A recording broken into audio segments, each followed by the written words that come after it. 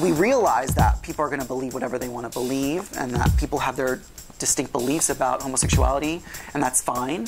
But in our society, we love to find the oddball, and if you are different, we push you out and don't have space for you. Religion.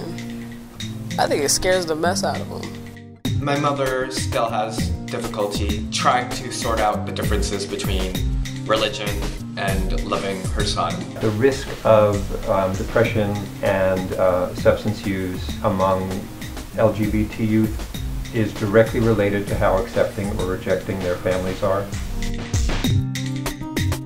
I think we can all agree that students should not be bullied and harassed. Freshman year was definitely like a reality for me that, yeah, this is a school that has gay kids in it.